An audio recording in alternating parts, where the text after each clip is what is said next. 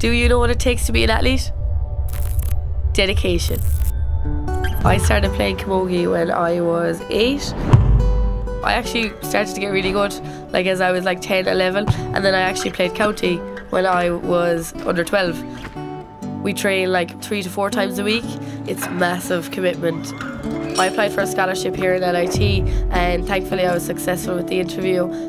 I've played with LIT Camogie for every year I've been here, so I've been here 5 years now.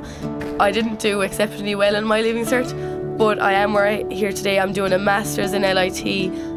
For us as girls, it's a big thing to play in the Gaelic grounds. It's a big thing to walk onto that stadium and have like the crowd being in the stand and to see a big wide open field in a stadium. Like we feel like athletes. We feel like the athletes that we're supposed to be treated as. It's where we never thought we'd be.